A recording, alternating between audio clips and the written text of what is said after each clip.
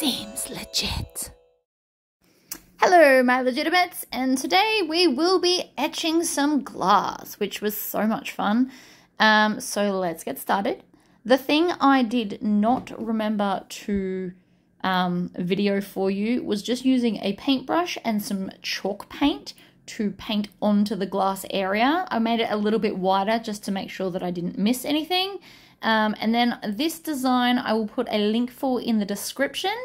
It is off Etsy, so you can just purchase it there. I did have to change the year so that it was relevant to the person we're giving it to. And then we have lasered at 100% power and 10 millimeters per second for the speed.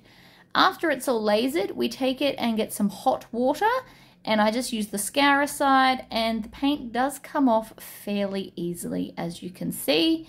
It just kind of flakes off and disappears. If you use a spray can, you will need to use like acetone or something like that. It is much harder to get off than just a normal tub of paint. And then we're all done.